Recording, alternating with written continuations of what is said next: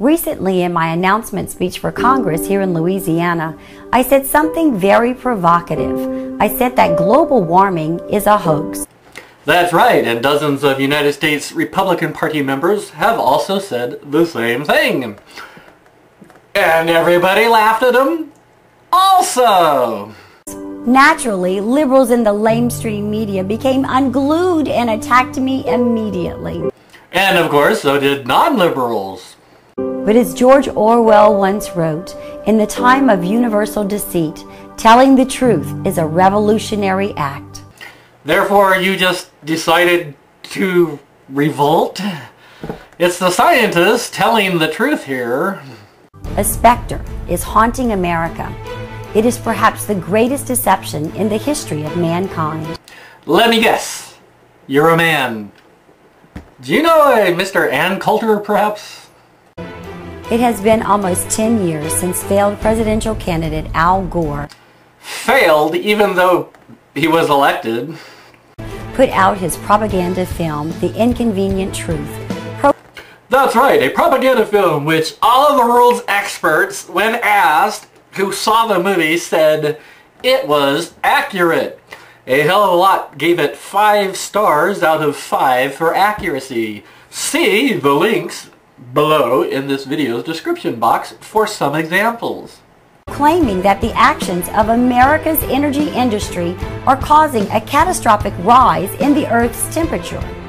And not only has Al Gore said that, all of the world's experts in this subject have said that also. What a coincidence! But quite inconveniently for Al Gore and for the rest of the politicians who continue to advance this delusion.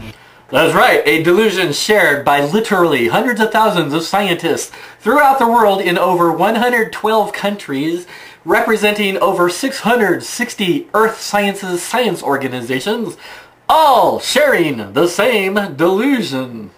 Any 10-year-old can invalidate their thesis with one of the simplest scientific devices known to man, a thermometer. Yes, and in a few seconds I will show you exactly where to insert that. The Earth has done nothing but get colder each year since the film's release. No, Earth has not been cooling. Earth has been increasing its global average temperature in the past 10 years. And also in the previous 10 years, and also in the previous 10 years, and also in the previous 10 years, and also in the previous 10 years. You can look at the number yourselves. Down there, note number 2 in this video's description. There are no experts anywhere in the world that will say Earth has been cooling. The data show the exact opposite.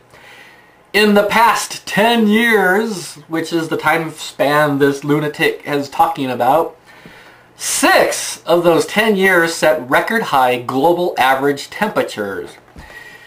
Looking at the decadal data, in the 1980s we saw an increase of 0.18 centigrade for that decade. Global average temperature, 0.18. In the following decade, the 1990s, we saw an increase of 0.16 centigrade. In the 2000s, we saw an increase of 0.20 centigrade. Nowhere does any scientist find Earth has been cooling. All of the scientists out there agree Earth has been warming and anomalously, and they all agree on why. God certainly has a wonderful sense of irony. That's right, yes, she does. God really does. President Obama knows it's getting colder.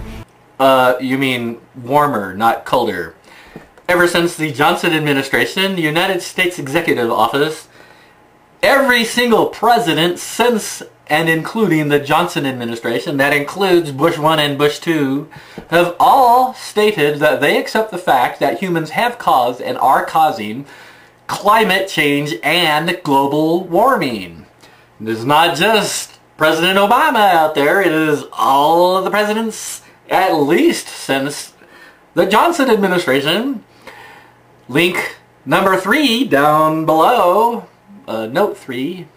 He was foolish enough to blame our recent pathetic economic growth on record-freezing weather. Let's look at some of the numbers, okay? When President Obama gained the Oval Office and took over the executive office chair, the Dow, 7,949. Today, 16,459. Unemployment was 7.8%. It is now 6.7%.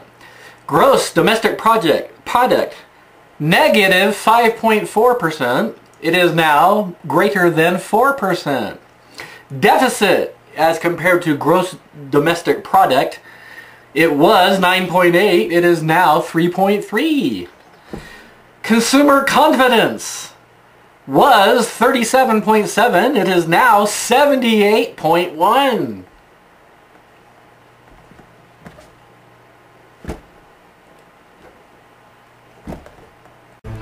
Last summer, Antarctica reached the coldest temperature in recorded history. And Australia, of course, reached the highest temperature in recorded history. So what? The issue is global warming due to human-caused climate change. Not just the Antarctic, which, by the way, is warming anomalously, and all of the world's scientists agree on that fact. Not just the little Antarctic, the whole planet. And it has been warming anomalously due to human causes. Trying to change the subject, huh? There's record sheet ice and a 60% rise of ice in the Arctic Sea. She means a 23% increase in Antarctic sea ice extent due to fresh water melting anomalously off of the Antarctic ice sheet flowing into the salty ocean, which has caused the salty ocean to be not as salty, therefore easier to freeze. See note 4, or maybe 5, down below. Polar bears have been forced out of their habitat because of overpopulation. No, polar bear population has been declining, not inclining. Leaks. Note 5 down below, just quickly. Out of the 19 known polar bear populations, 1 population out of 19 is known to be increasing. 3 are known to be stable, 8 are known to be declining, and the rest have not been counted accurately. Liberals have professed that global warming would cause an increase in severe weather systems, such as hurricanes. That's right, according to this lunatic, all of the world's scientists out there are liberal. If you're educated, if you're informed, if you're intelligent, you're liberal. See note 6 down below. For extreme weather events and the increase, all of the world's scientists agree on why. Experts agree.